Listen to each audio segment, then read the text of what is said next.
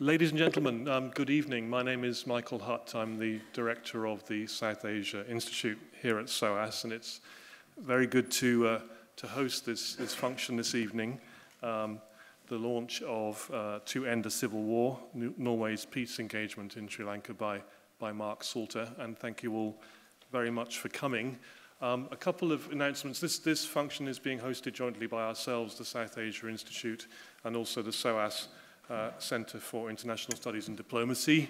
As we were saying earlier, if you don't have a banner, all publicity is always sought on these things. So that's the hosting arrangement. I should also warn you that we are filming this event, so if you wish to lurk in the shadows, please do feel free to do so. Also to say that copies of the book are on sale this evening from Hearst Publishers at the special discounted price of £15 per copy rather than 25, but you will have to have cash to pay for that. And also after the formal proceedings are over, the Norwegian Embassy has very kindly provided us with some refreshment, which will be served outside in the foyer at 8 o'clock at the latest. We hope perhaps a little earlier if we finish before time.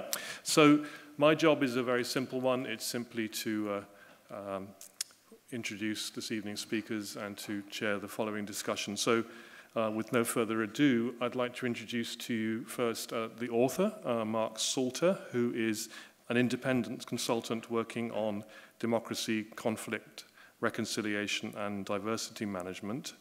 Over the last 25 years, he has worked in a wide range of professional settings, including international NGOs, research institutes, and intergovernmental organizations.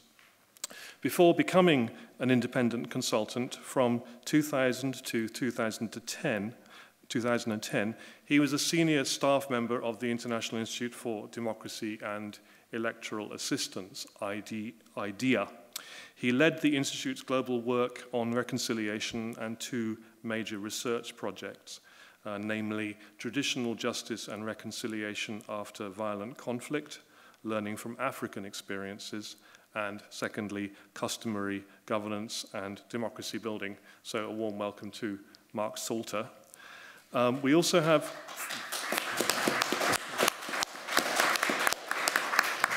We're also very fortunate to have with us this evening two members of the peace effort, the two players in the engagement of the time that is described in the book. The first is Mr. Vidar Helgesen, who is the Minister and Chief of Staff at the Office of the Prime Minister in Norway, who is also responsible for EU affairs at the Ministry of Foreign Affairs.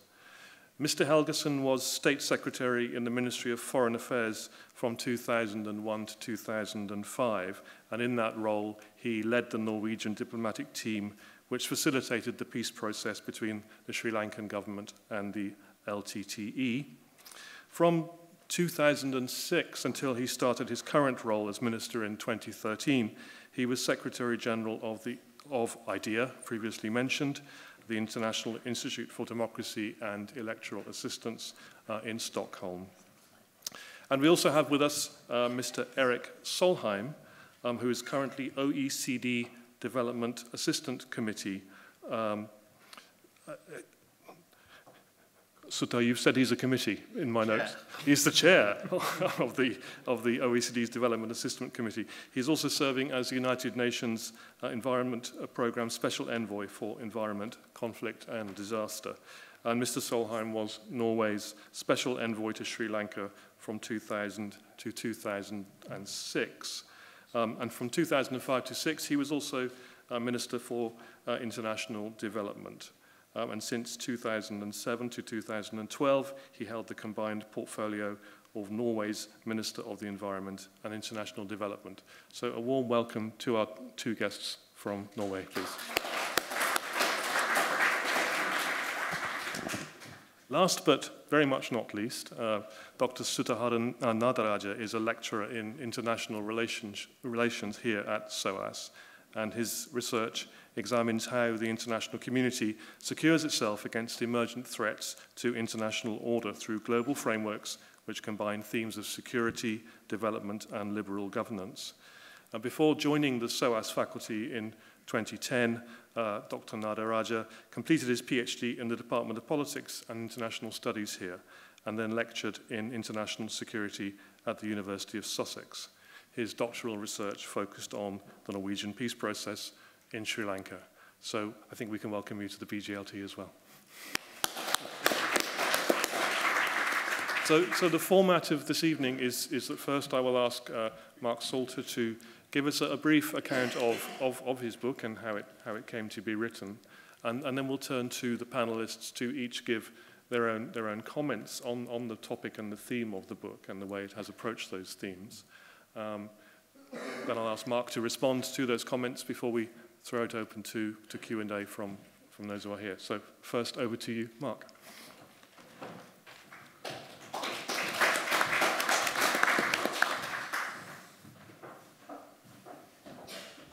Good evening. Had a chance to say hello to quite a few of you in the foyer. Those I haven't, hello to you too. Well, this will be brief. What I'm going to just first say something about is how this book came about, as Professor Hutt mentioned. I mean, obviously there's lots could be said about this, but the fundamental is this, that after the end of the conflict in Sri Lanka, I think there was a discussion that went on primarily between Erik Solheim and Vidar Helgesen, but not exclusively them, which was a discussion about, well, there we go, this is what's happened, how do we respond, if at all? And I think part of what they felt after reflection needed to be provided as a response was an account of what the Norwegians got up to in Sri Lanka.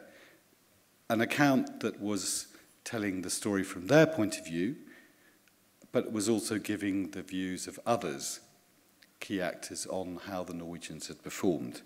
And, I mean, the wish to tell your story is universal, but I think in this case it was enhanced by the fact that in the latter stages of the war in Sri Lanka, the Norwegians became, to a great extent, the kind of whipping boys and girls of nationalist forces in Sri Lanka, actually on both sides. So basically, if anything went wrong, blame it on the Norwegians. And I kind of thought of that last week. You know, there's been a big thing in the UK here about, at least in some circles, with Jeremy Corbyn as the Labour Party leader. Blame it on Corbyn, you know. Climate change, blame it on him. Sort of temperature not to your liking, blame it on him. It's a bit the same in Sri Lanka. Something went wrong, blame it on the Norwegians. Which, of course, was somewhat unreasonable, to put it mildly. So I was approached by Vidar, my former boss at IDEA.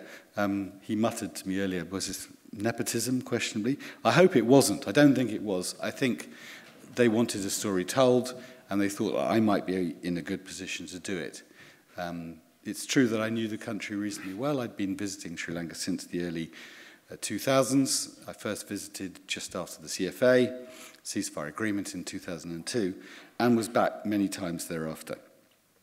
So the book is basically an attempt to tell the story of Norway's engagement in Sri Lanka. But it's not a hagiographic effort. It's not, at least I don't think it is, presenting the Norwegians uncritically as sort of peace saviours of the nation, which they certainly weren't, actually. But even whether they were or not, that's not how they perceived it, and it's not how it worked. So it's attempting to tell a story. And I would like you, those of you who actually read the book, to look at it that way. This is a story. Read it as a story. Tell me if you think it's a reasonable story. And I'll just add there that I was quite pleased. I did a couple of interviews today at the BBC. One of them was something called Asia Network, which is a radio program aimed at the Asian community in the UK. And I got an hour's worth of grilling. An hour. Incredible. When does that happen these days on any media program? An hour on anything. Short attention span media doesn't work like that.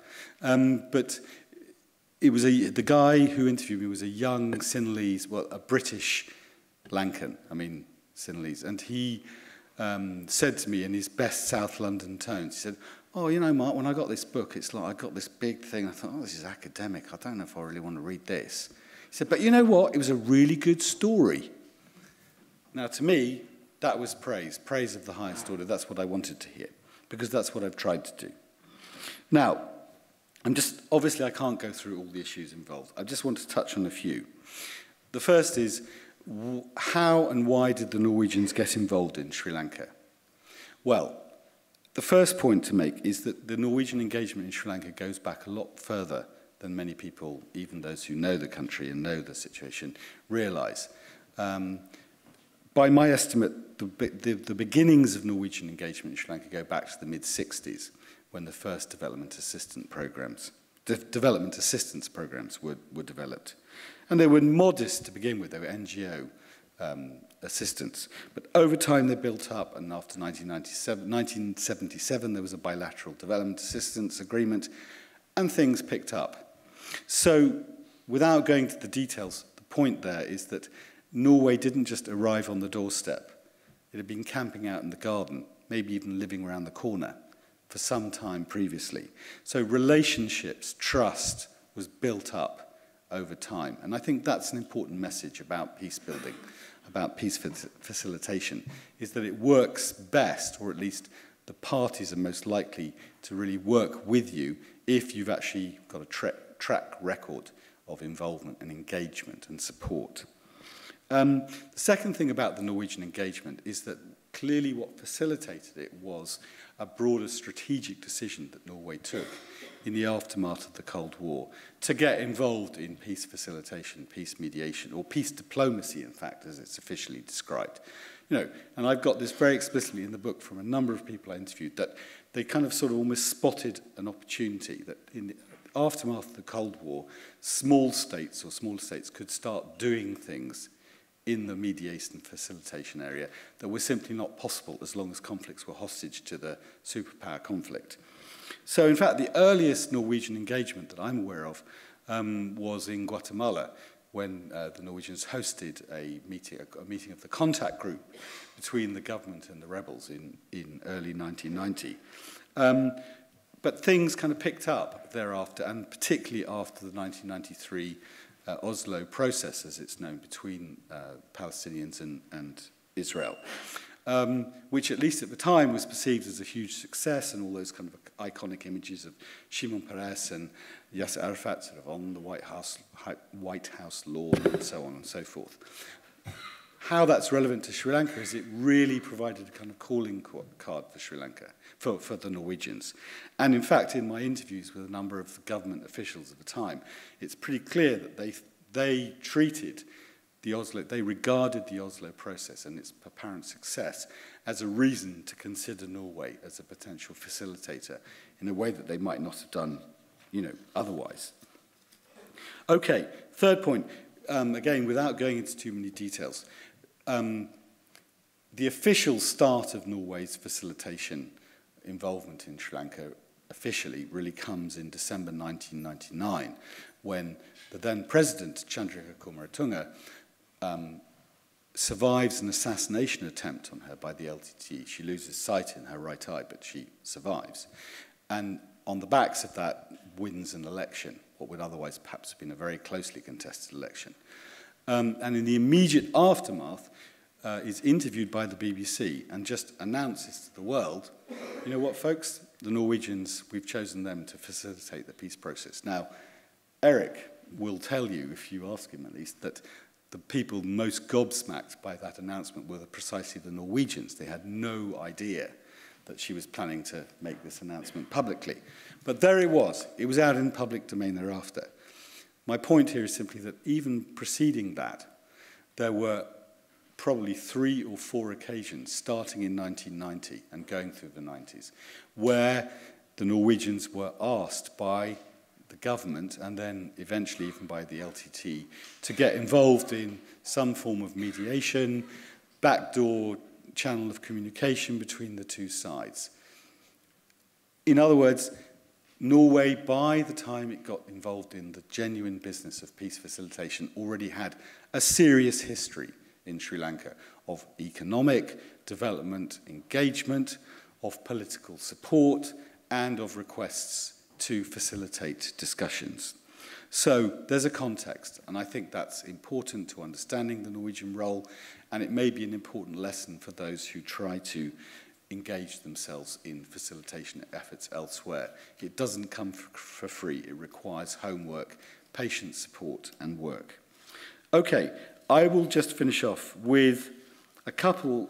This is really relating to the final chapter of the book, which after this long sort of story that I tell, gets into the question of lessons learned. You know, what do the different actors in Sri Lanka see in the effort to facilitate a peace agreement? What do they see as key lessons from that Norwegian effort? And as I say, this is just picking up a couple of key ones. Number one, and you know, Eric and Vidar, tell me if you think I'm putting this too strongly or disagree or whatever. I mean, I'm still going to say it because that's what I think. The Norwegians misread the political context when the initial ceasefire and subsequent peace process took off. What do I mean by that? What I mean is very specifically that they thought that it was sufficient to have one side of the Sinhala political equation on their side, and that side was the government of Ranil Wickremesinghe, then Prime Minister again today. They thought that was sufficient, but it just simply wasn't. They didn't have President Kumaratunga on their side. The government didn't have her on their side, and that was an accident waiting to happen. It was a bomb waiting to be dropped, which is indeed what happened at the end of 2003. Chandrika Kumaratunga, on the backs of the LTTE's interim self-government proposal, suddenly declared a state of emergency, took 3 ministries under her own control, including the Defence Ministry, basically just scuppered the entire process. Now, you know, and that was fundamentally a product of the failure to develop a bipartisan political consensus in support of the peace process on the Sinhalese side. I think we know from peace processes around the world instinctively that you have to have all parties minimally on board with the process. If you don't, the chances of the thing falling through are heightened. And I think that is a key lesson from Sri Lanka. I mean, in the Norwegians' defense, they were not alone in making this mistake. They were not alone in making that assessment. It was probably how most people, especially in the international community, viewed the situation. There was a Prime Minister who was pro-peace, who was pushing things, who was making them happen. Let's go with him. Let's make it happen. You know, and let's not think about the lame duck president who's sniping from the sidelines.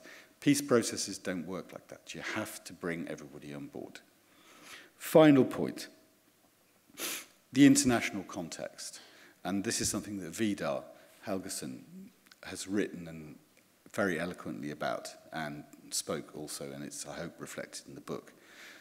The post-9/11 environment, the war on terror, you know, these were things that had fundamental impacts in Sri Lanka and impacts that were not fully appreciated at the time.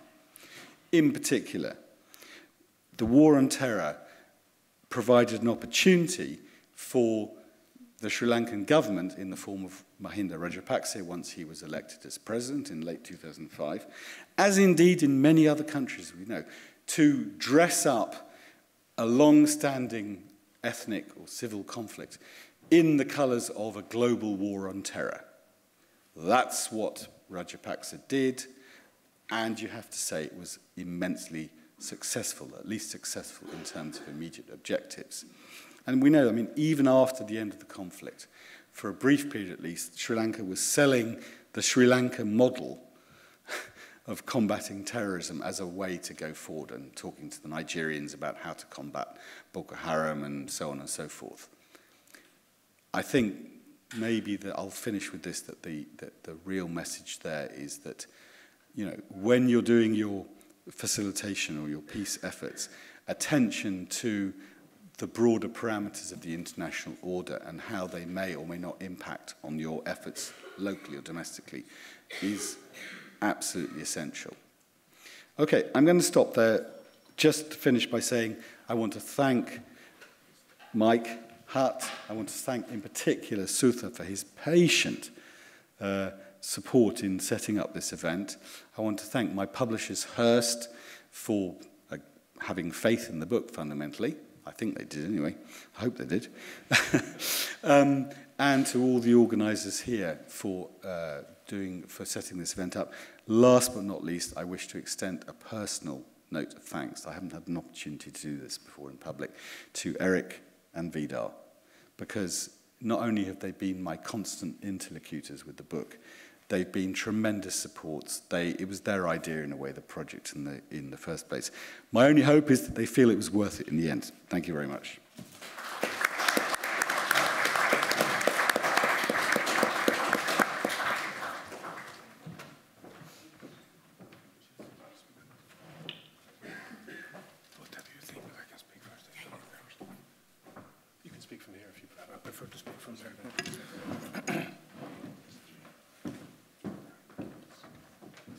Mr. Eric Solheim will give us the first set of comments and reactions to the book. So over to you, sir. Well, good afternoon. Good to see you all. Let me try to set out what I consider is the added value of this book. I mean, this is not the first book on what has happened in Sri Lanka, and nor for sure will it be the last. So what does this book add to what is already known? I mean, of course, Mark has set out it's the comprehensive story, I think very well told, easy to read, not boring, about what Norway did in Sri Lanka. But for those of you who are not that interested in Norway, but more interested in Sri Lanka, which I think is most of you, what is new? I will argue there are three main issues where it sheds more new light. Number one, this is the book shedding a lot of new light about the workings of the Tamil Tigers. Because remember, we were basically the only foreigners speaking to the Tamil Tigers. I mean, Vidar and myself met Mr. Prabhakaran more often than any non-Tamil in the world. Prabhakaran spoke, I mean, I'm not aware that he spoke officially at any point to any Sinhalese. He once met with a Muslim delegation, and his relationship to the international community was very limited. So except for Tamils, basically, we were the people speaking to Prabhakaran. So we know him better, I will claim, that nearly anyone else. And of course, meeting Mr. Balasingham here in London on basically a weekly basis, we got an insight into the workings of the LTTE, which no one else can claim. That applies, for instance, to the fact that if a person had been killed by the LTTE would claim that well, they hadn't done it, it was the government who had done it, to put the blame on them. Balasingham never ever did that, never ever. He would explain why the LTTE had killed off that person. So we got an insight into it, which no one else could gather, and that's set out in this book. What happened, what is known about the killing of Rajiv Gandhi, what's known or later killings, why did the LTTE end up as an organization which was so violent, and why were there no meaningful political initiative from the LTTE side from 2006 to 2009, when the organization was pushed and pushed and pushed. You would think you would come up with something. I would claim that the death of Balasingham was the main reason for that. There was no one who could produce a political initiative from the LTTE side. It also sets out our long conversations with the LTTE in the end phase of the war. To me, there is no doubt whatsoever that the government of Sri Lanka committed huge war crimes at the end of the war, indiscriminate shelling of Tamil civilians, killing of tens of thousands of people. There were a huge number of rapes, which is documented by Francis Harrison sitting down there. A vast number of Tamils were handing themselves over to the government of Sri Lanka. There are witnesses to that. In all likelihood, all these are now dead. So there was huge war crimes on the government of Sri Lanka side. But there was also a clear offer to the LTTE leadership to find an organized end to the war at a point where everyone knew the outcome of the war. There was no way whatsoever the LTTE could win. They were moved into a weaker and weaker position. And Prabhakaran could have saved the lives of all these civilians and the lives of all the LTTE cadres if they had accepted an organized end to the war, and this is set out in the book. Again, this cannot be used as an excuse for war crimes. You are not allowed to shell civilians, even if your opponents are stupid, but it's also part of the story. that Prabhakaran is responsible for this brutal end to the war, while not accepting common sense, which would have been to end it and fight with other means in another day. All the LTTE cadres would have been alive. They would be able to pick up the fight in other ways, like many other groups in the world. So I think the #1 value of the book is setting out the relationship to the LTTE and the knowledge of the LTTE, and very, very, very powerfully making the argument that you always need to engage. To me, a main problem of the peace process was that the government of Sri Lanka tried to limit our relationship to Prabhakaran and the LTTE leadership, which was a complete mistake. Over time, the international community proscribed the LTTE. Again, a major mistake. We should have done exactly the opposite. We should have opened up as many doors as possible. As many people as possible should have spoken to the LTTE leadership. Should have been more people coming, and we should have tried engagement. Because what people do not really understand is the character of the top leadership of the LTTE. They were very isolated. Except for Mr. Balasingham, they had no real knowledge of the world. They had never been abroad. Prabhakaran had been to India, but he had hardly been to the south of Sri Lanka, never everywhere else, and he had no real understanding of the thinking in Washington or in Delhi, or for that matter in Colombo. So it was an enormously isolated warlord sitting there, taking basically all the decisions, and they were not based on proper information, not based on good knowledge and insight. If there had been a much more active relationship to him, some of these mistakes could be avoided, and I still believe that there would be the potential that the international community and others could have convinced Prabhakaran to accept federalism, and for that matter, and that would have implied a resolution to the conflict. Second area where it provides, I think, new insight is the inner working of the government of Sri Lanka. However, of course, that's more open, so more people are aware of that. Was set up by Mark. I mean, except for the LTTE leadership's belief in violence and violent response to nearly every problem, and the non-acceptance at the end of federalism, the other major problem of the peace process was the lack of unity on the Sinhalese side. The government and the president coming from two parties, but all through the process, the SLFP and the UNP fighting each other, sometimes quite often fighting each other, at least in words and attitude, more than they were fighting the LTTE. And that made it very, very difficult to get any real offer to the Tamils, because if either side made an offer to the Tamils, the other side would oppose it, even if the offer you gave us the blue copy of what the other side said the other months.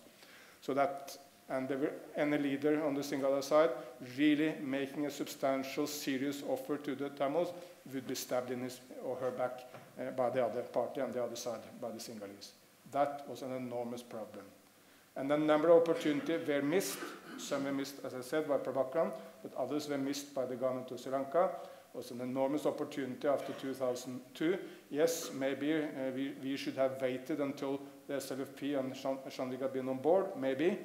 But of course there was a momentum there which was not grabbed to really push the peace process forward on a kind of bipartisan way. In 2004, the first part of 2005, with the tsunami, again there was a new opportunity. There was a kind of national unity which had hardly been in Sri Lanka. There was a willingness to find solutions, but again it was missed, and that opportunity was not missed by the LTTE, that was missed by the government of Sri Lanka at the time. They had opportunity, but they waited, until it was too late. Momentum had gone out of the process. It also sets out the cynicism of Mahinda Rajapaksa and the president of Sri Lanka. I mean, he was trying to portray himself as the great savior of the Sinhalese, but he was ready for any sort of dirty deal of any type if he could help his political fortunes. He tried to portray himself as a principled politician, but the opposite was the case. I mean, he, for instance, told me that he was ready to give the North to Prabhakaran. No problems, there would be no elections, he would just give it to Prabhakaran. But with two conditions. Number one, it should be within the Sri Lankan state, not a separate state. And the other condition, was that there should be no protracted peace process, because he thought a protracted peace process would undermine his support among the Sinhalese. So he was opposed to a protracted peace process, but he was not opposed to a backroom deal, a big bang, where Prabhakaran was the chief minister of the North in such an exercise. It was absolutely contrary to what was his public statements. If you don't believe this, well, it's up to you whether you trust me or you trust Mahinda Rajapaksa. Because there were only 2 people in the room when this offer was made. But so that's, I can just leave it with you who you want to trust on this matter. Finally, the third area is the role of the international community. That was definitely a weakness of the process. I mean, Norway was selected as the facilitator exactly because we could not really bend anyone's arms. We were a small, and are a small, faraway nation dominated by Christians who could do limited harm to Sri Lanka. That's why we were acceptable to India, most importantly to me, because India was and is the main foreign player in Sri Lanka. They could not accept any major power. They would not accept the United Kingdom, nor France, for sure not the United States or China, any major player. At the end, they accepted Norway because we were small. We kept them informed all the way, and we could not really harm Indian interest. Adding to that, we were also acceptable to the government of Sri Lanka and to the LTTE for exactly those reasons. I mean, they contemplated others. For instance, the government of Sri Lanka proposed France as a negotiator. Then the LTTE said, no, you speak French, meaning the president, and she had spent her younger days in Paris during the student revolution there, so they could not accept France. But France would never have been acceptable to India and the circumstances, so that was an absolute non-starter. So we were accepted because we were a small player who could not really make difficulties for anyone. But that, of course, was also the weakness. We could not put any pressure on anyone. We could tell people that we would expose their lack of peace effort, but we could not really put pressure. What we could do was to mobilize others to put pressure. That's, of course, why we spoke so basically on a monthly basis to India. I mean, Vida and myself went to Delhi all the time to inform the Indian leaders and try to look if they could put pressure. That's also why we organized a group of the co-chairs, being the United States, European Union, Japan and Norway, because these other players could put some pressure. The difficulty with that was, of course, that Sri Lanka never came to the top political level, because there was always other. I mean, in Sri Lanka, people tend to believe that the world was rotating around Sri Lanka. That was the center of the universe. Unfortunately, it was not. There was, if you were in Washington or any other capital, there were always so many other crises. There was always Iraq or Afghanistan or the domestic issues or the re-election or whatever other economic problems was always another crisis. So Sri Lanka didn't really get to the attention of those who could really put pressure. The Americans were helpful throughout. India was helpful throughout. But still, they were helpful, but not really using their leverage to put pressure on the government, where they had less leverage on the Tigers, but they could have done more to put pressure on the government. Unfortunately, we were not able to pull that off. And if you summarize why at the end the peace process did not succeed, why long it looked very promising, and still I believe that peace could have been found through negotiated means. These were the 3 reasons. The lack of vision of the LTTE leadership, meaning Prabhakaran, is at the end belief that every issue had a violent response, and that federalism, while he accepted federalism, he still couldn't embrace it, and postponed it to a point where it could not be achieved. Secondly, the lack of unity of the Sri Lankan Sinhalese parties and their infighting. And thirdly, our lack of ability to really mobilize the international community to put pressure on the parties. Thank you.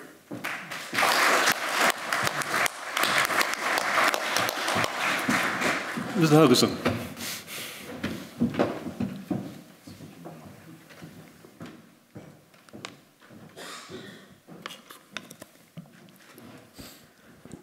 Good evening. Mark started, or ended, by asking whether we thought it was worth it. And obviously that question could pertain to the exercise of the book or the exercise of the peace process. I think both were worth it. The book, because it just had to be done. Giving Mark, who among the several virtues mentioned, one was left unmentioned, the fact that he, as a resident in Sweden, was able to read Norwegian files, which was useful in the process of writing the book.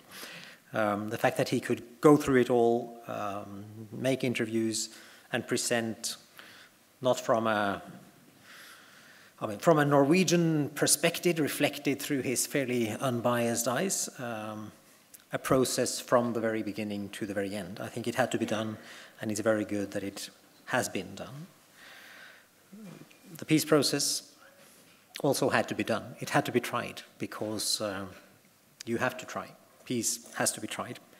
And when we engaged as a third party, that comes with several limitations. And one limitation is already mentioned by the phrase third party. There are two other parties, there are two main parties, and the ultimate responsibility rests with those parties, whether you call them first or second parties, or whether you call them the two first parties, because as a mediator or a facilitator, you need to treat them in a similar way. We were obviously very mindful of the fact that lack of bipartisanship had always been the big impediment on the government side in Sri Lanka, but it wasn't up to Norway to resolve that issue. The LTTE came across as obviously much more of a monolithic structure, but we also saw how the Karuna breakaway made the peace process management more complicated on that side too. There are at times also divisions within the third party, different opinions, but always resolved by peaceful means. The book also sheds some light on the issue, and I can talk about it because I wasn't involved, issues between Eric and former Foreign Minister Torbjørn Jagland when it comes to dealing with the process, and how one of the parties tried to play with the third party role. So, but ultimately, the third party can't carry the major responsibility, and that was something we were very mindful of in the process. I clearly agree with what Eric said about the international context and what Mark said about the international context.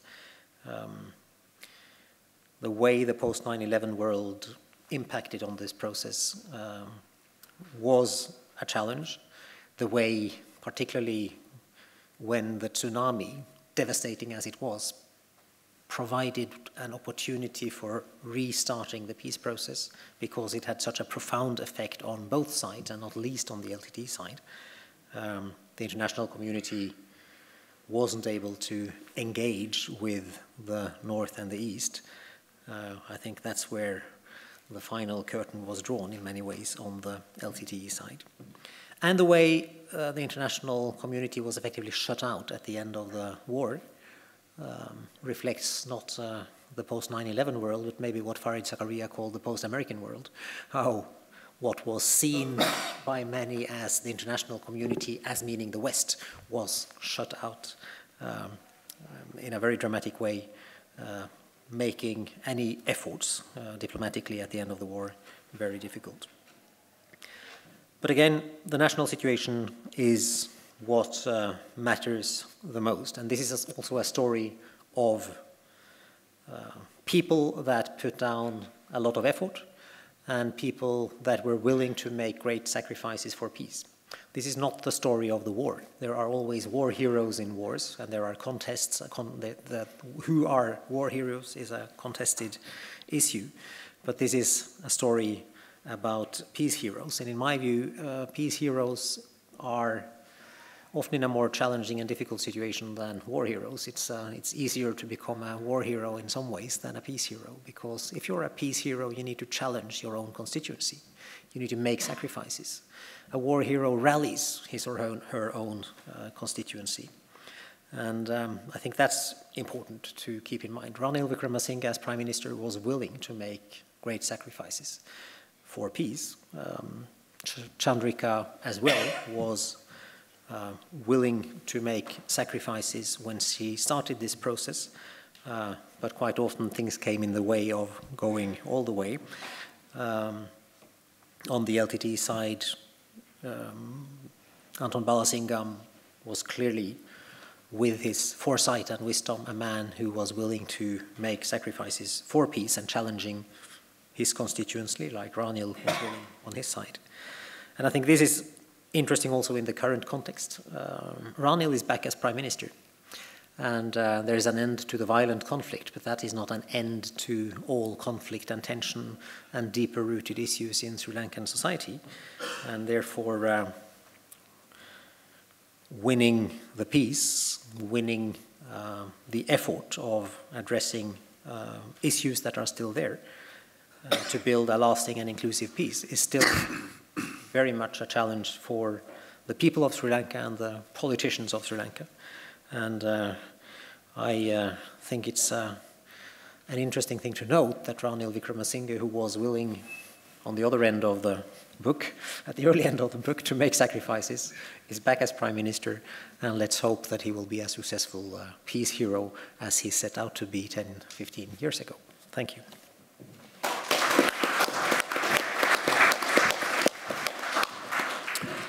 Our final speaker is Dr. Sutaharan Nadaraja, our very own. Thank you.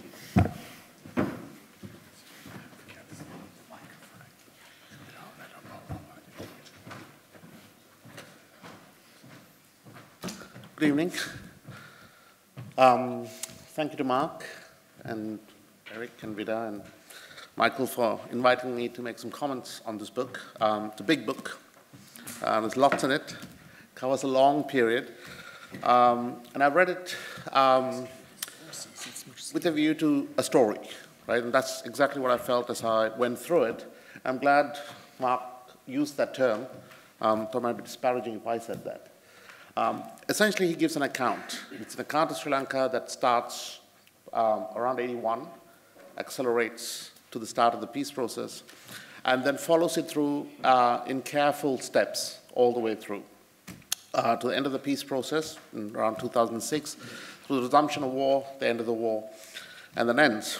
And as a story, it's told very clearly through a Norwegian perspective. And that's in great part because his two key contributors, the people whose perspectives are most represented, are Eric and Vida. And in that way, it's a valuable book because for many of the events that we know about, many of the moments we know about, you get an insight into precisely how the Norwegians as a whole, and occasionally Eric and Vida separately, understood that, along with a whole bunch of other diplomats, other international voices, and some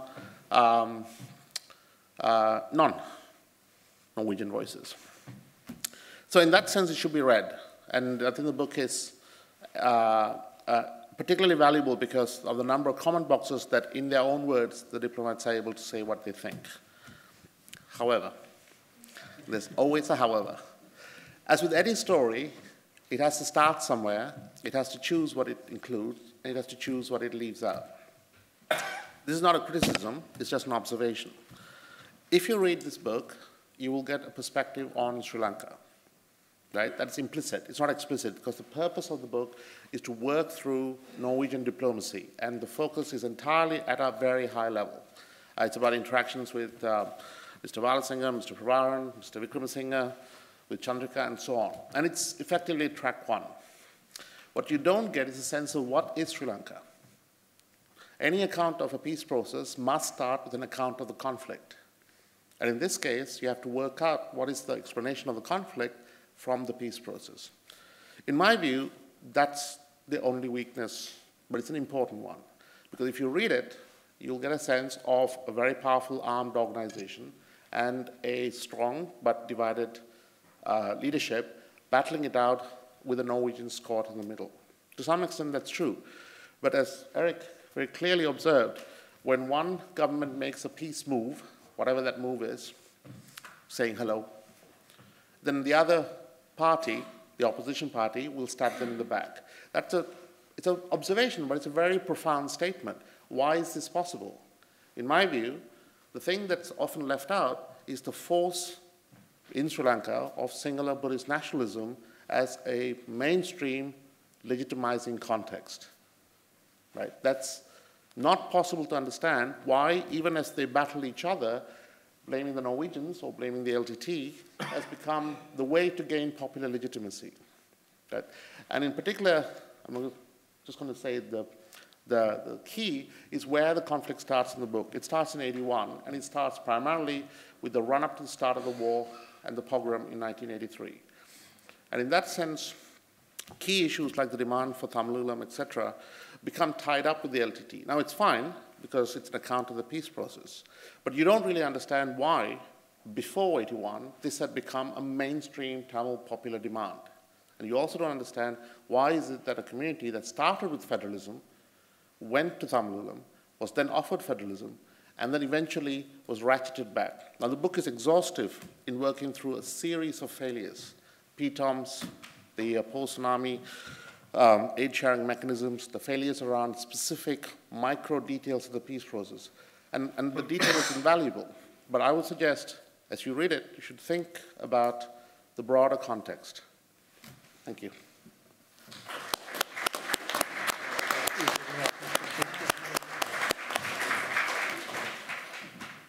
Mark, would you like to respond to the various comments before we open it to Okay.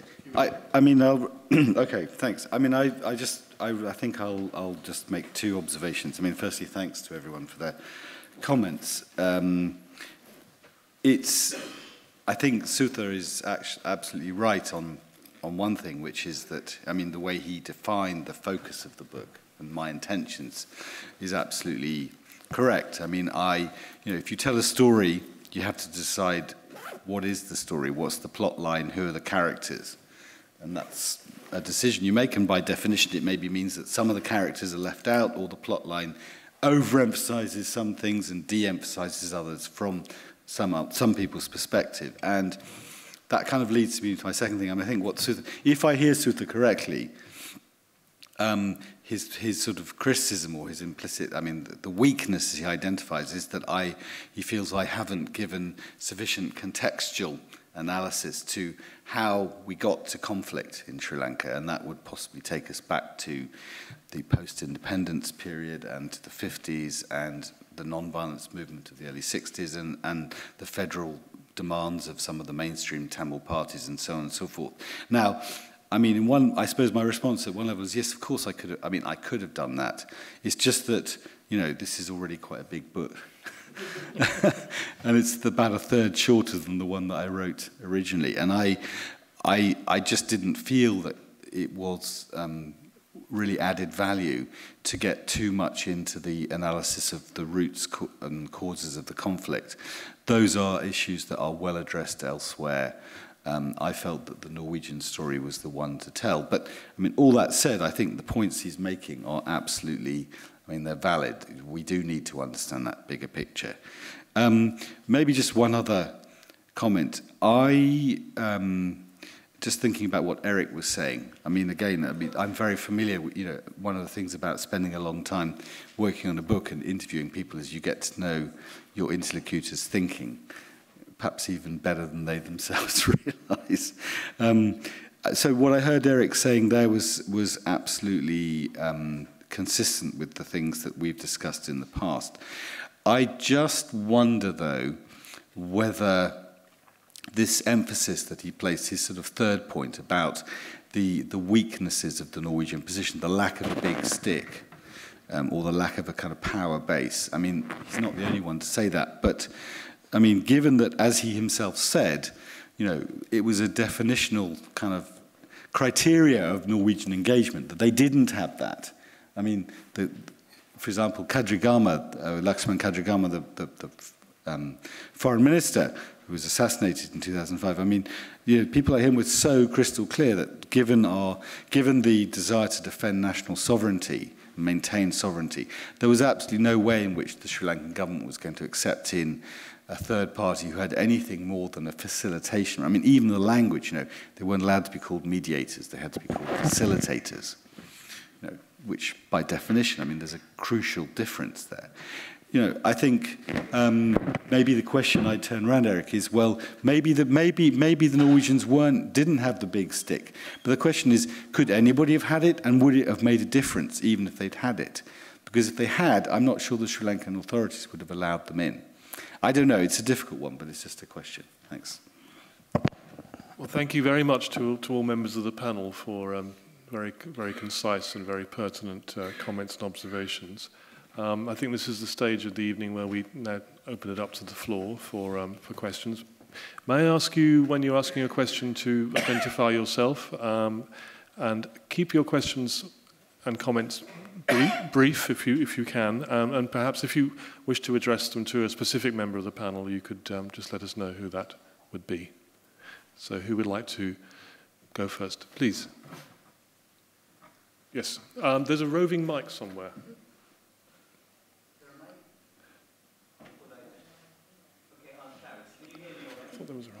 There's a microphone around somewhere. Just the microphone, if you could. Well, maybe if you can make yourself heard whilst we look for the mic. Okay, thank you. My name is Chris Langdon from Reconciliation Through Film. I have two questions. One in Norwegian. Thank you. Hello, my name is Chris Langdon from Reconciliation Through Film. Two questions, one for our Norwegian guests. What have been the lessons you've learned from the process in Sri Lanka for the other peacemaking initiatives you have? I mean, for example, from the units supporting the Sri Lankan process under people like the late Thomas Stangeland, you set up a Peace and Reconciliation Unit. How have you developed the thinking from what you've, because you clearly were very keen to learn from the failures in Sri Lanka. How has that informed your peacemaking in other situations? And I know you've mentioned the question of Ranil now being back in power.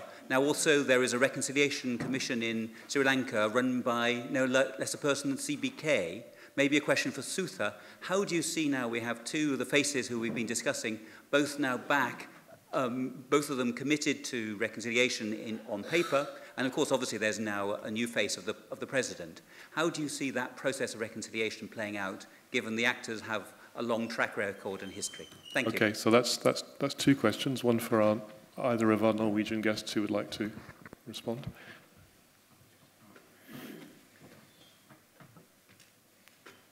Obviously, every conflict is separate. I mean, you can learn some general lessons, and that can inform what you do in other theaters.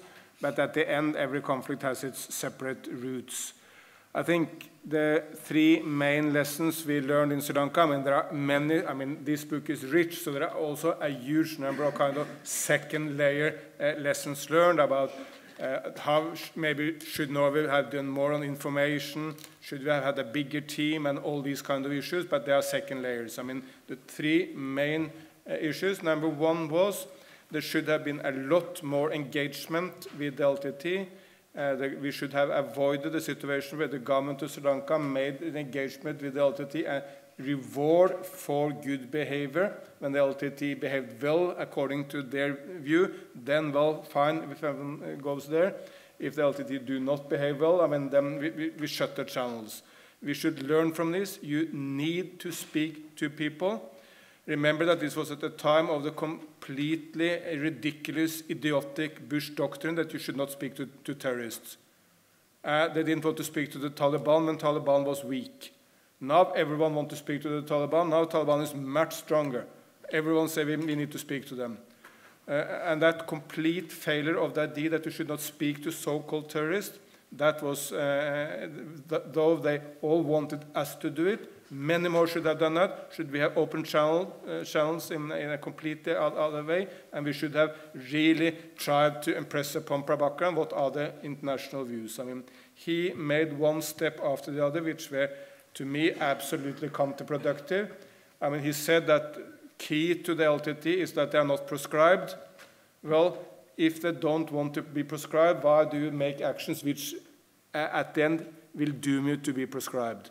So also set out in the book, at the end it was just Sweden who opposed proscription of the LTTE. I still recall Jan Eliasson, who's now the Vice Secretary General of the United Nations. He called me from the EU meeting saying that, well, I'm now the last remaining only foreign minister opposing proscription of the LTTE. I can't do it alone when no one else supports me. And Prabhakaran had made all the steps which at the end was doomed to happen. But if many more people have related to him, maybe, and I think that could be avoided. Secondly, we should have done a lot more to put pressure on the two main forces in Sri Lanka to come together. True, Norway could hardly do that, but we should have insisted a lot more that the Indians should do it, because they were the only who really could put that pressure on the president and the prime minister, on the SLFP and the UNP, and they didn't want to do it. They didn't want to be involved in Indian politics, but at the end that was a failure. And thirdly, as we have already touched upon, a stronger international component. Maybe Norway should have also elevated it on our side, though Vidar and myself may be nice guys and have fine titles. But of course, maybe if we had involved the Prime Minister and the top players of the Norwegian government more, they may have been able to speak at a higher level in the United States and in the other places, so that we could have done more to bring the international community together. But it was not easy, because Sri Lanka was never at the top of anyone's agenda. Remember that the peak of this was exactly at the same time as the war in Iraq, at the early phases of the Afghanistan conflict with Western involvement, and a huge number of other conflicts which were much higher on the agenda in key capitals. So we did a lot to try to attract attention, but maybe we could have done more. Thank you. Sutta, there's a question for you. And I'm not in a disagreement with Sutta on the role of Buddhist nationalism in Sri Lanka. That's of course at the core of the problem. But this is not a book about all aspects of Sri Lankan politics and history. It's a book about this phase of the peace process, and that's why that's not really covered, except being, of course, very important background music, for sure. Yeah, well, I had a slightly different perspective. If you look at the period from the moment the Norwegian initiative was made public around 2000, from that time on, and certainly after it became a formal process, it was a period of incessant protest. Right? It was a period of mobilization by the Buddhist monks. It was a mobilization by relatively small but rapidly growing singular nationalist forces like the National Movement Against Terrorism, Sinhala Urumaya, who eventually, by 2004, on the one hand, the JVP secured power with an alliance with the government, and then on the other hand, the JHU took a chunk out of the UNP's vote base and also came to power. It's worth noting the JHU is still in power. So in the sense of, it's a crucial moment, although the book quite rightly focuses on the interactions amongst high-level players, the fabric of Sri Lanka transformed significantly in those 5 to 10 years. On the one hand, you had a kind of affirmation of mainstream affirmation of singular nationalism, and on the other hand, on the other side, there was, again, after a long time, popular protest based on Tamil nationalist principles. Now, the book does occasionally refer to the Pongo Tamil movement and so on, and as then, it's kind of dismissed as sort of LTTE orchestrated. On the other hand, once LTTE is gone, we still have popular mobilization where it's permitted, where space permits it, explicitly on the basis of homeland nation self-determination. The TNA's election victories, its election campaigning is based entirely on this. So what I'm actually saying is that I'm not saying that it needs to be part of the book, but I'm saying that if you don't see that and you read this at a high level, you can't understand why actors are doing the things they do. And with regards to Ranil Wickremesinghe being Prime Minister then, and Chandrika Kumaratunga being President, at that time, to explain his inability to make steps, Ranil was always concerned that Chandrika would blow the peace process up. And to some extent, you could say he was right. On the other hand, now that Sirisena is president, allied to Wickremesinghe, his explanation for not making moves is the opposition, Rajapaksa, will blow things up.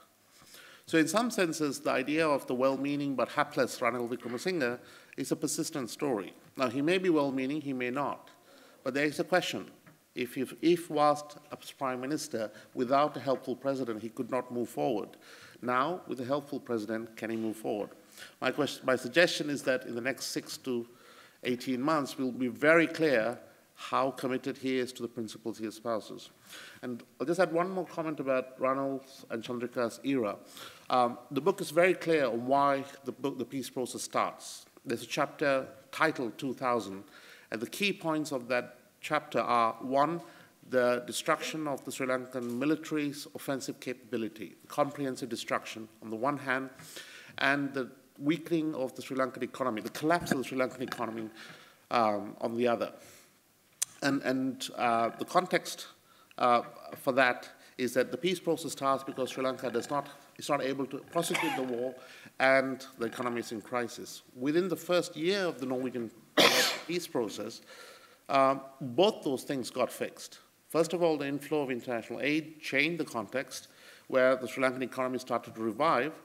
And secondly, as Brian Bloggatt has detailed in his book on the Sri Lankan military, in 2002, between the ceasefire and the start of the negotiations, the Sri Lankan Navy doubled in size, the Sri Lankan Air Force doubled in size, the Sri Lankan Air Force's attack gunships doubled in number, and the Army's artillery doubled in number, all within the first 6 months. The Army added 30,000 soldiers.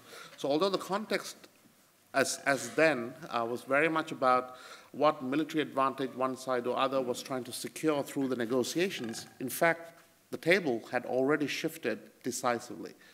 Now, those are the kinds of contexts I'm saying. It does not take away from the analysis presented here. The analysis is very much representative of how things were talked about and understood.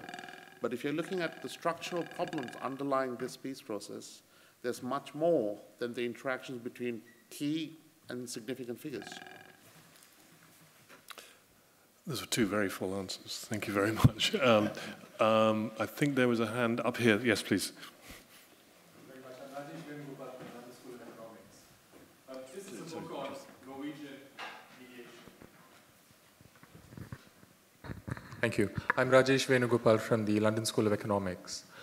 This is a book on Norway's role in this ceasefire period, Norwegian mediation. And I wanted to ask you how, Mark, you address this issue, particularly given the fact that two of the leading people involved in Norway's side were close collaborators in the book. And to some extent, it leads to the inevitable question as to how you maintained a certain critical distance from this and were able to work objectively, because the objects about whom you're writing about are here defending the book and expanding on it and talking about it. So I wonder how we should approach the book. Should we see it as Norway's official version of what happened, or should we see it as sort of your critical review of the literature and of the subjects that you have written about? Well, I think these guys want that microphone. Okay. Well, I suppose my initial temptation is to say, well, you just view it the way you want to view it, really.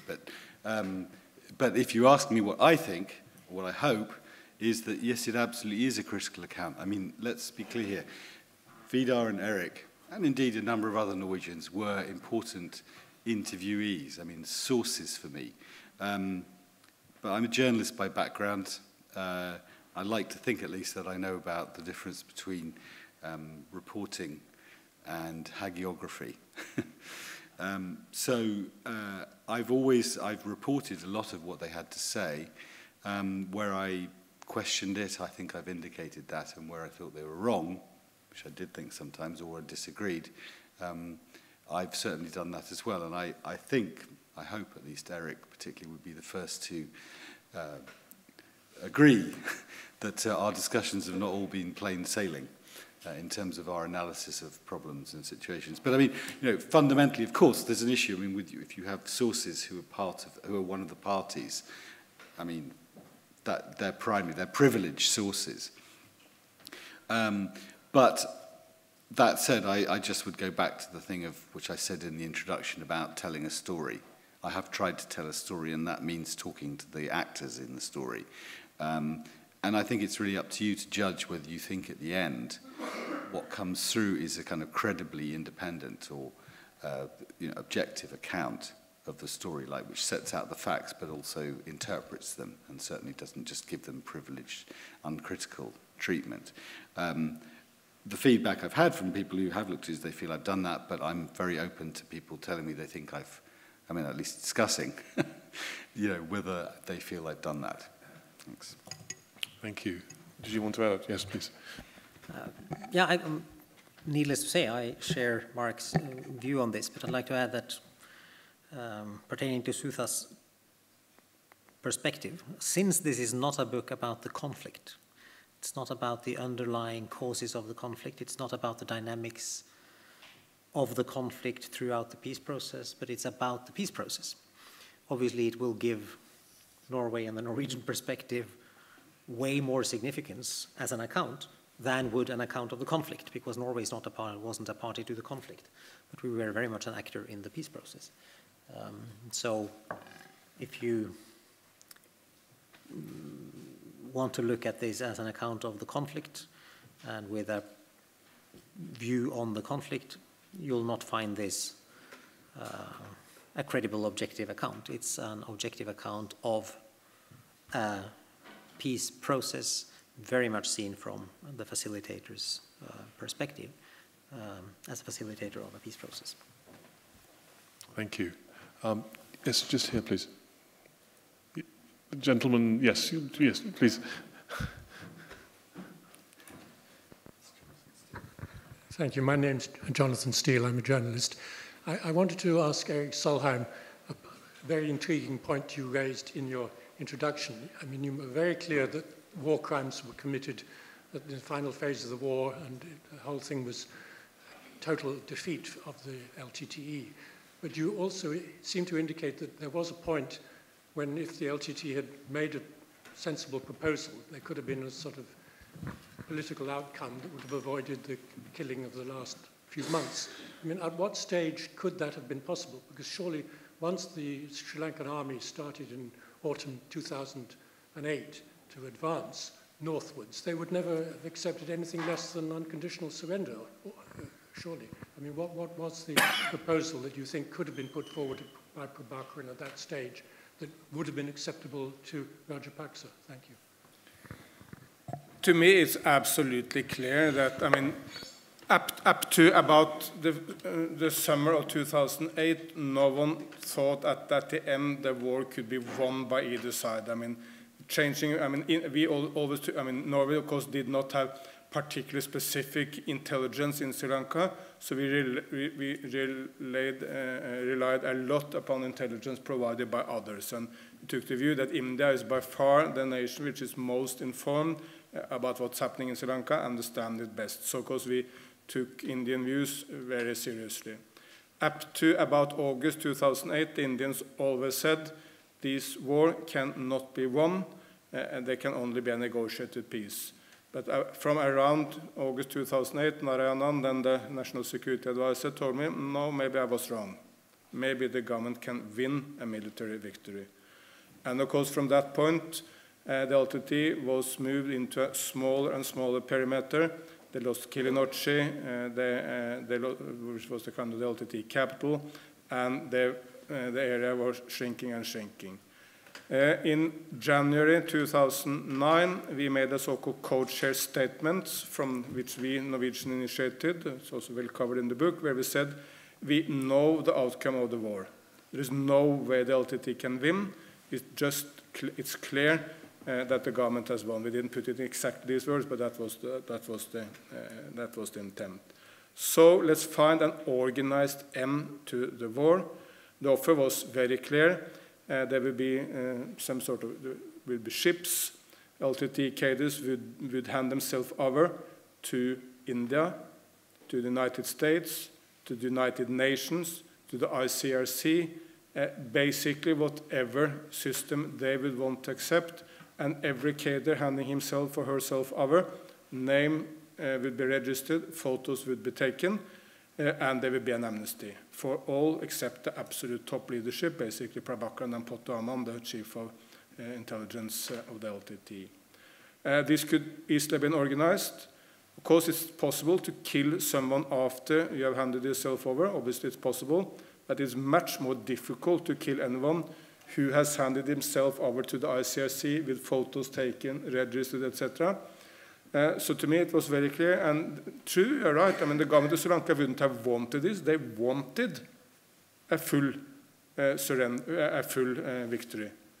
But they would have had no choice but to accept this. Because if the LTTE had accepted this, the Indians and Americans and others would have told them very, very clearly, here you have a chance to end the war with tens of thousands of lives spared, and please do it. So they would have had no option but to accept at that point. But this stopped because Prabhakaran did not want this.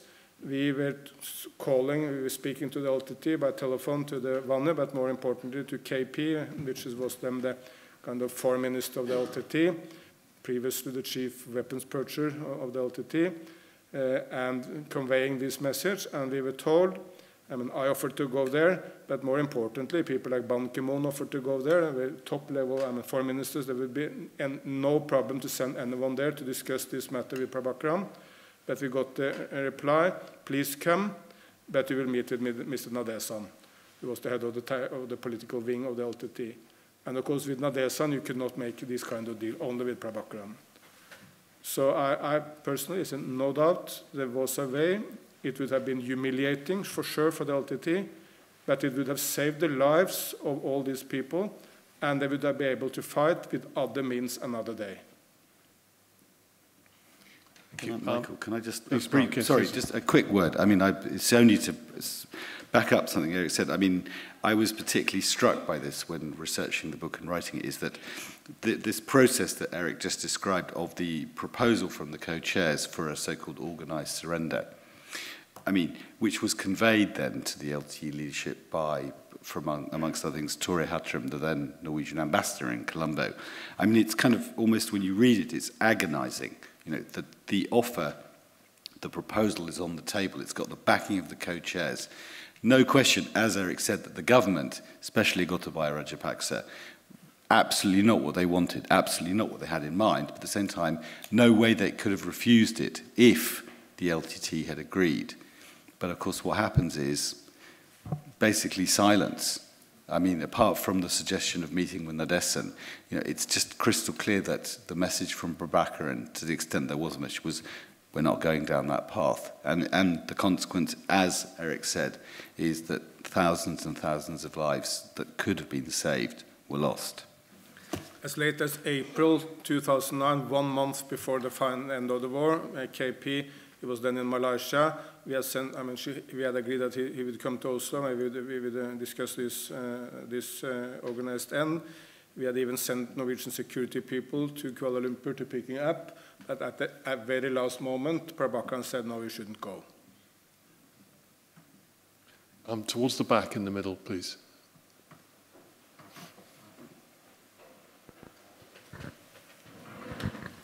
My name is Thana International Live Channel. Thanks for Mark bringing this book out. Obviously, all of you just mentioned that read this as a story, and we're looking forward to it. Former British Prime Minister Tony Blair apologized for taking part in the Iraq War. Would Honourable former Minister Eric Solheim would apologize for facilitating Sri Lankan government for massacring 80,000 Tamils in the north and east within 2 weeks? And Tony Blair's excuse were wrong, intelligent.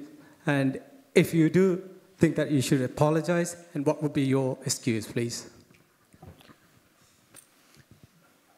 Do you wish to respond to that? I think I have very clearly set out all we did to put an end to this war. At the last moments, we have no leverage with the government of Sri Lanka. We did our utmost with the international community to put pressure on them to stop the way the war was handled. What we did have was we were the people really relating to the Tamil Tigers, because at that time no one else was doing that. And we did our utmost to convince Prabhakaran to organize an end to the war. He refused. We did not refuse. He refused. Indians did not refuse.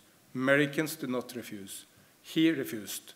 So we should put the blame where the blame should be put, and that's squarely in two places. It is with Mr. Rajapaksa, the president of Sri Lanka, and his brother Gotabaya Rajapaksa, and it is with Mr. Prabhakaran. Thank you for that very clear reply. Lady in the yellow top. Thank you. Milica Pešić, Media Diversity Institute, London. Whether Tony Blair apologized or not, it seems, depends which source of information we followed, yes. Because Evening Standard said one thing, BBC the other. But my question is actually related to journalism and to media. Usually journalists follow more conflict to link to war heroes and peace heroes, because it seems like visually war is more appealing and attractive. How did you see the role of media? Did they cover the peace process? How did they cover it? Did you see the differences between different sides in reporting on the peace process? This is a question to the author? Or? I think, well, Mark was a journalist, he said, and then the two gentlemen who ran the process, probably all three paid attention to what media were doing. Mark, you're a journalist, apparently. Apparently, yes. Apparently. Well, I'm going to say something brief, because I'd like to hand it over a response to Eric and Vidal, because they were there and they really saw how the Lankan and Tamil media were reporting. For example, it's a fascinating thing how the peace talks were reported in the media. I just want to only put in one thing, which is that an observation, a comment that one Sri Lankan journalist made, which is reported or recorded in the book, Shimali Senanaike, who covered the peace talks quite a lot, including for the New York Times. And she said that one of the issues she saw, and this is speaking as a Sri Lankan herself, but writing for English language media, was that there were numbers of domestic journalists who would turn up for press conferences with the Norwegians and would feel embarrassed about the fact that they didn't really speak English, and thus wouldn't put a question because they didn't, translate it and so on. And then they would rely on other sources, sort of third-hand accounts of the talks, and end up with reporting on the talks, which was actually very skewed. My point being this, that I think there was a lot that got literally lost in translation in Sri Lanka. There was a lot where what the Norwegians, for example, said and what they meant simply didn't reach a domestic audience, not for any reason of ill will or misintention, but simply because of the language and cultural gap. And I think the lesson for that, and this is relevant for other conflict contexts, is that, and it's something that the Norwegians themselves, and you'll see it in the book, I think reflect on quite a lot, is that there probably there should have been and probably could have been a much bigger effort on the Norwegian side to really ensure that their message or messages got out to ordinary Sri Lankans, but on both sides of the ethnic divide. Just to make sure that information about, in fact, for example, with the peace talks in Oslo in November 2002, when the so-called Oslo Declaration was tabled, which was talking about envisaging discussions on a future federal solution to the ethnic divide, or the political settlement could be based on that. I'm really not sure that that message got through to most ordinary Sri Lankans. I mean, literally just what in fact was being proposed. And yet that's obviously critical. Without that information, how can you build a peace constituency in the country? So that's a reflection. But Eric, do you want to add? I can say a few words about Sri Lankan journalism, and then you can maybe bring the international perspective, because the lack of real global coverage of the war at the end was, of course, a main factor for the lack of international engagement. I mean, there was no TV channel really covering the suffering of the people. You didn't see Tamil mothers screaming on CNN or BBC. in the last phase of the war. You didn't see the people who have been bombed to hell. You didn't see them. You didn't see the bodies. You didn't see the war. That was one of the reasons why there was limited international action at the end. But if we move on to Sri Lankan journalism, unfortunately, that has been weak. It has been very often negative. I mean, referring to what also Soda said, I mean, portraying the other group as negative, inventing stories, no check of facts. You can invent any sort of story. And of course, close to the end of the war, journalists were absolutely subdued.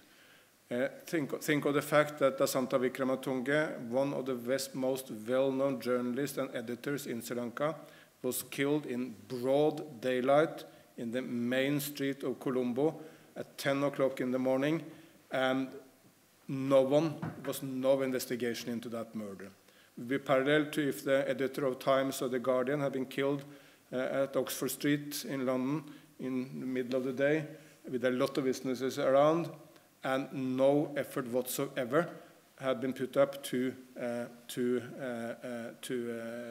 investigate the case. That was, of course, enormously. It was an extreme event, absolutely bloody, very horrible, but it also sends a very potent message.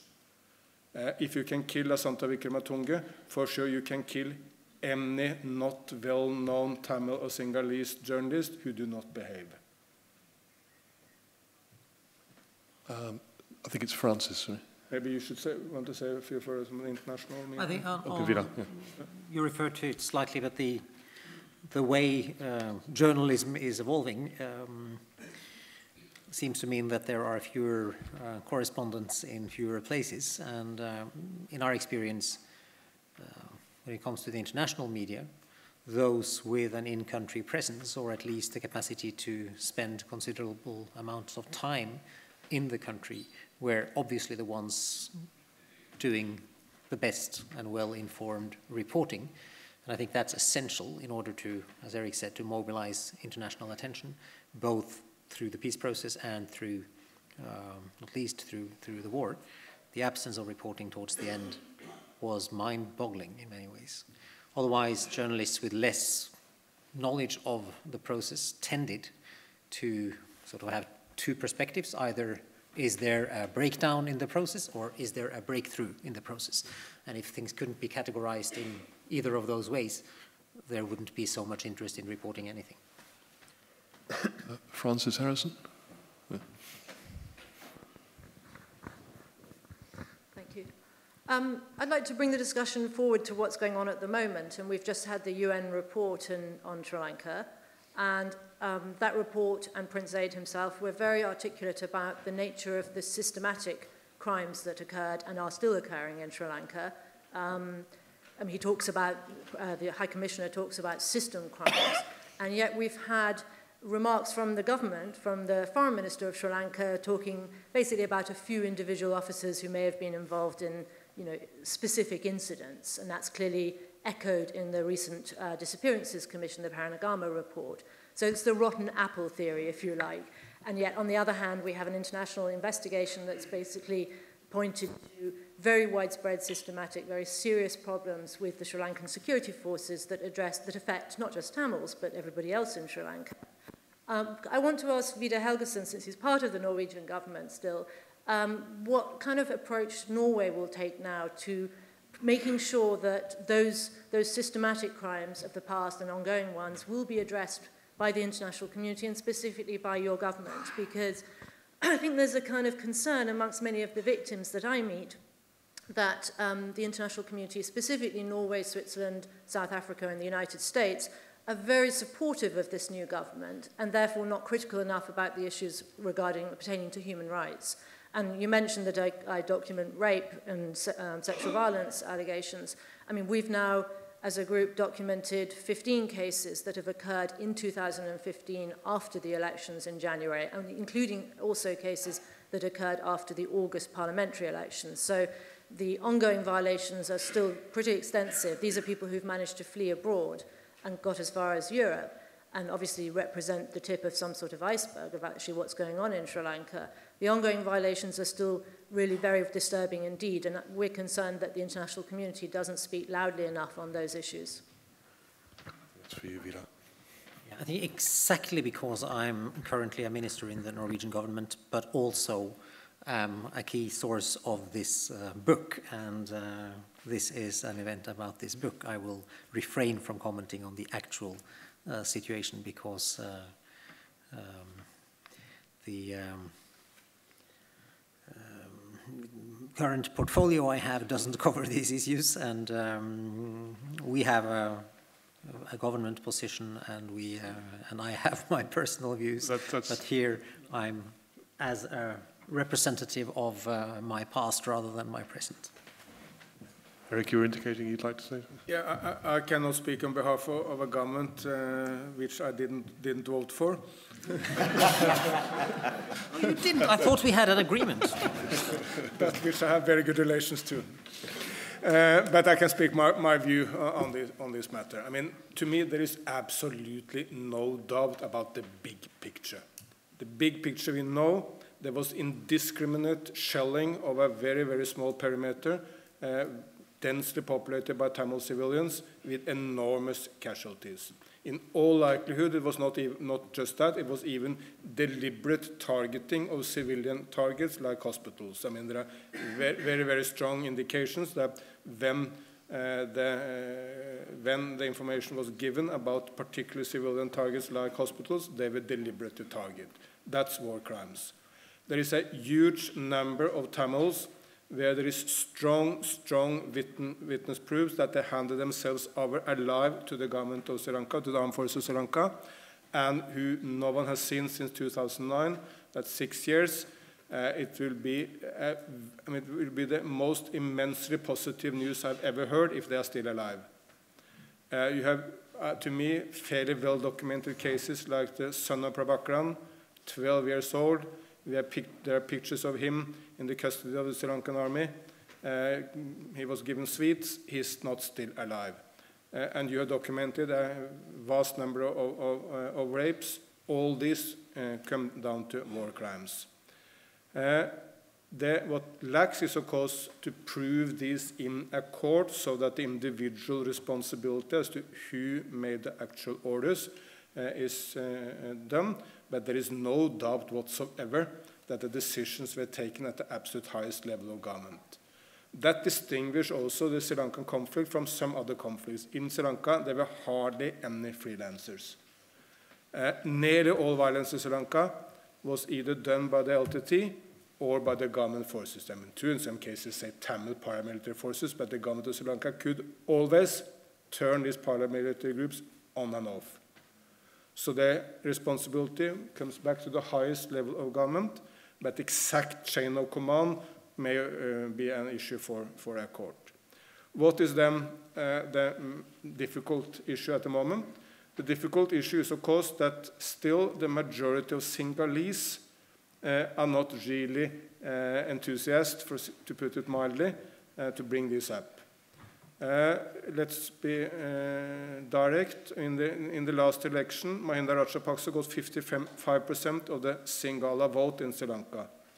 Ranil and Maithripala Sirisena won because they got overwhelming support from Tamils and from Muslims. Even more from Muslims than from Tamils, according to what you can read from the electoral results. But when you are in a situation that the majority of the Sinhalese still have supported Rajapaksa, because the government would need to bring the majority opinion of Sinhalese with them to get this proceedings take off, and I think that will happen. It will take time. It took time in Serbia. It took time in Chile and a number of other places. It will take some time. The way it could be done would be to establish such a climate in Sri Lanka that people can speak freely. Up to now, very few people, I mean, few Tamils, but I have not seen one Sinhalese really giving witness to what happened. A lot of the proof by Channel 4, for instance, is obviously made by Sinhalese. There was no Tamil who could have taken these phone videos. It's done by Sinhalese, but not one Sinhalese soldier up to now has stood up and told what happened. You must establish a climate so that people can speak. You must start investigating some of the most obvious crimes, like the killing, as I said, of Lasanta Vikramatunge, of Joseph Parajasingam, where they have made a couple of arrests. Let's see if they lead someone. Of the nearly 20 workers of this against French organization against hunger, and through that gradually build the case for why also Sinhalese should accept that war crimes are treated in the way war crimes should be treated. Unfortunately, it cannot be done tomorrow. It will take some time, but I'm absolutely confident it will happen.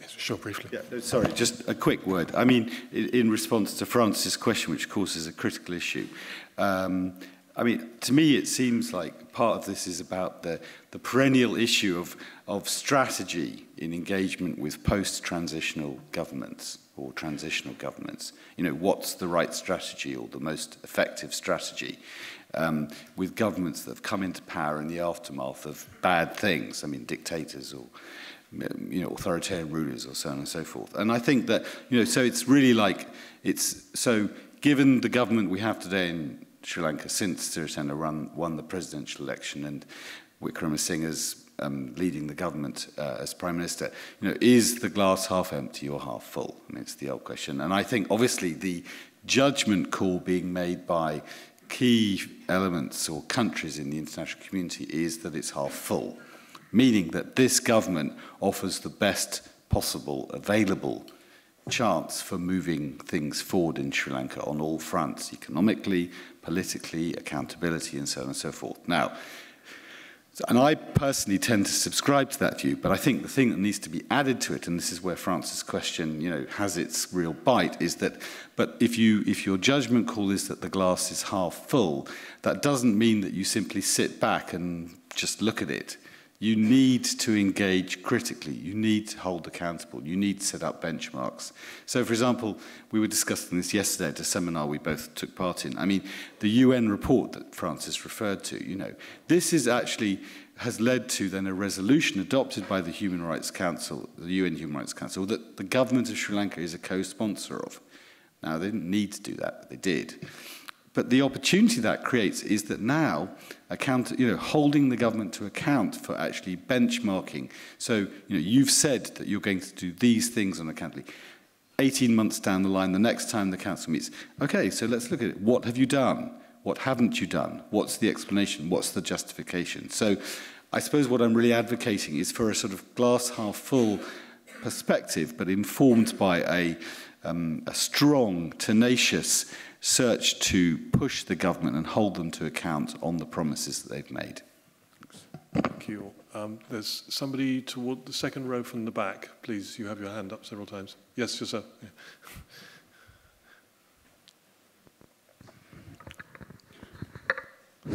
Yeah. My question is about the future. I think today's... sorry, you are? My name is Gopi Ratnam. I'm a Tamil journalist.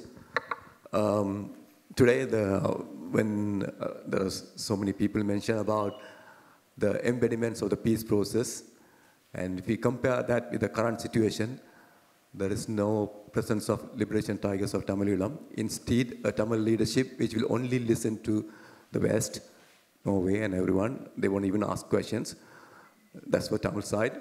In the Sinhala side, the divided parties are together. There are Chandrika and Ranil Wickremesinghe together. If you look at the Sri Lankan parliament, virtually there is no opposition. And in a funny situation, the opposition leaders are ardent supporters of the government. So in this situation, what will be the prospects of having a federal solution for Tamils? I'm asking this from Mr. Solaim because he tweets a lot about the current situation. He's very happy, and every election results comes, he says he's happy and all sorts of things. Okay. That was... I mean, obviously there are different issues in Sri Lanka. We have discussed the issue of accountability. That's a key one. There need to be economic progress and prosperity. That's another one. But at the end, the Tamil conflict or the Tamil national issue in Sri Lanka was about what sort of self-rule will it be for Tamils in the northeast. I mean, as Sudha said, I mean, Tamils started a fight for federalism. At some point, many people wanted a separate state. And I think what is now given is an overwhelming mandate to the Tamil National Alliance. They won an absolute overwhelming mandate from the Tamils in Sri Lanka to pursue and negotiate a settlement with the government. There were a few people who were on the paramilitary side, like Douglas Devananda. They hardly got any votes. There were a few people who took a more kind of extremist nationalist position. They hardly got any votes. The Tamils in northern Sri Lanka and the east voted with their feet, and they gave a strong, strong mandate to the Tamil National Alliance. That mandate must be used, and it must be met by the Sri Lankan government in real negotiations to set out what will be the character, the type of devolution, federalism, self-rule, whatever name you want to put on it. Because at the end of the day, there can be no solution to Sri Lanka without Tamil powers in the northeast. Thank you. I think I've seen refreshments arriving and people leaving, and I think time is going on. So I think I would like to just wrap up very quickly and ask each member of the panel if they have just one small comment just to finish off with, starting with Sutta. Oh, okay. Well, it's a book launch, and ultimately the comment has to be about the book. I've made some comments today which are not intended in any way as a criticism of the book. Right? And as I said that at the start, is that the book sets out a particular story. I think that, and it does that extremely well. But to understand Sri Lanka, we'll have to look at other things. The point about the present, the glass may be half full, and the TNA has won a mandate. But I suspect most politicians in Sri Lanka will be thinking about the next election, not really about a solution. Yeah. Well, politicians always think about the next election. They did that during the peace process as well in Sri Lanka, and that's a part of reality. And one of the quite impressive aspects of Sri Lanka is that through decades of terrorism, decades or periods of states of emergency, other kinds of violence, outright and brutal war, and governments that were more or less inclusive, if I put it mildly, democracy has prevailed. It has survived and prevailed, and that is impressive, including the resounding mandate for the TNA to work for Tamil interests in the coming period. And I think the book provides an interesting reflection on the story of the peace process, but it also sheds some light on issues that need to be taken forward in the peace process that is democracy, and where the actors in the Sri Lankan politics are now the ones to carry the issues forward and hopefully bring them to a better solution than we've seen in the past. Thank you very much. First of all, I mean, we are discussing a book which hardly anyone in the audience have read. That's always a difficulty, so please read the book. Please contact us if you have issues, if you have further questions, if you have disagreements. We are ready, at least I'm ready to come and discuss on the different occasions. You can contact me, that's very easy, erik.solheim, that's the name, @oecd.org. Send me emails and I will try to be polite and try to respond. Secondly, I'm fundamentally optimist. I'm on the glass half full type. I think this is the historical chance of Sri Lanka. Not that I do underestimate the difficulties. Not that I believe that Ranil Wickremesinghe is a saint. However, if there were two heroes of the peace process, it was Anton Balasingam, which Sudha know very well, and it was Ranil Wickremesinghe from my perspective. But you can read the book and make your own judgment. So there will be no plain sailing. The Tamil, I think, also need to consider new and more innovative ways of doing politics, because the Tamil politics since at least 1980 has been either kind of very limited parliamentarian politics at a high level, or the brutal military ways of the LTTE, and there have been much less civilian strikes, hunger strikes, political manifestations, all the other ways of attracting political support. I mean, there is no, I mean, the Tamil national issue in Sri Lanka, or Tamil demands, will not be resolved as a gift from the Sinhalese. It will have to come through struggle. However, that struggle cannot be military, it must be a political struggle. So my encouragement to the Tamils, I mean the Tamils around here, is to consider new ways of doing this politics. I'm not saying it's easy, but there is a complete new opening for that after the fall of Rajapaksa. The time of Rajapaksa was very dangerous to do it. It's a much more opening now. So I'm fundamentally optimistic. I think we will see democracy prevailing. I think we will see many of the war crimes coming up for some resolution on openness. I think we'll see rapid economic development, and that will not resolve problems, but it's always easier to resolve conflicts if there is rapid development. Sri Lanka is now at a 7% economic growth, which is with India is fairly impressive. And the north is, of course, now very underdeveloped after the war, and the Tamil diaspora has an enormous opportunity. Go back, invest, use your abilities. You are among the best educated, most successful people on the planet, and you have a lot to offer. I mean, Tamil diaspora, I mean, they're all stockbrokers, dentists, doctors, lawyers, whatever. I mean, I still recall some Tamils in Norway coming to my relatively modest apartment, Norwegian style, and they said, oh, how can a minister live like that? They had a huge, huge house in some of the more affluent suburbs of Oslo. So please go back and use your abilities to promote economic development. But at the end, of course, there must be negotiations on a political settlement of the Tamil issue, because without that, everything else in the long term will be undermined. Thank you. Mark, the last word will be mine. The penultimate word can be yours. You say something at the end, that's right. Well, really just quickly, two things. I mean, the first is, Eric encouraged you to read the book, and of course I agree.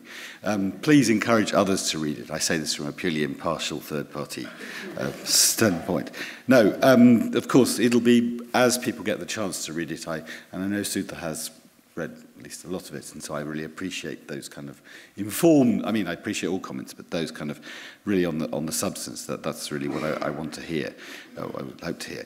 The second thing I just, wanted to say was that, I mean, in terms of the future, we haven't discussed it so much here, but when I wrote this book, I mean, the journalist sort of side of it was important to me in reporting this story or writing up this story. But the other thing is, someone who's been very engaged in sort of issues of conflict resolution, conflict management, and so on. I think understanding how peace processes work, whether they succeed or fail, but just, and in particular how facilitators and negotiators do their job. This is essential information in today's world. We need this information. And, I would just maybe highlight one lesson or reflection which comes I put right at the end of the book. It's something that Eric said to me on this precise subject about how the Norwegians had approached Sri Lanka and what they'd learned from it. And Eric said, I think I'm quoting him verbatim, he said, listen to everyone, talk to everyone. And I think if we think about the ISISes of today, the groups that some say we shouldn't talk to under any circumstances, well, at least the Norwegian approach in Sri Lanka suggests that may not be the most sensible strategy, if we at least want to move things forward. Thank you. Okay, thank you all very much. Can I just finish very quickly by thanking you all very much for coming. There are some drinks waiting for us outside. If you are not a regular attender at SOAS events and you wish to receive a weekly bulletin of South Asia-related seminars and talks and so on, then please just drop an email to SSAI for SOAS South Asia Institute at soas.ac.uk, and you will receive a weekly email telling you what's going on here in relation to South Asia.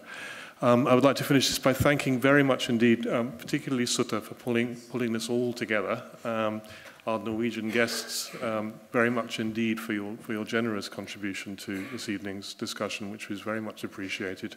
And Mark, we'd like to all, I think, congratulate you on this book, which I think we can now pronounce well and truly launched. So let us one final round of applause, please.